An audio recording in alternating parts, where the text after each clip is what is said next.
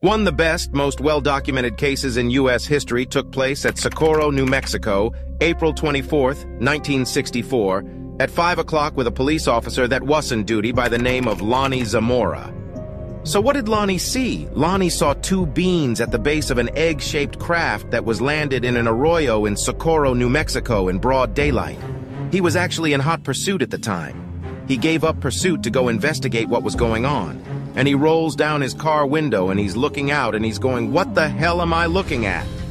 He sees two little figures. He said they were childlike and had white coveralls, tight coveralls, and he drove his car around to get a closer look.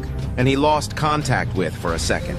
And he gets out of the patrol car. It starts making some weird noise and it has a blue flame, but it pierced the ground like a knife through warm butter. Then when it got about 20 feet off the ground, it went completely silent with no flame, no nothing. You can hear a pin drop.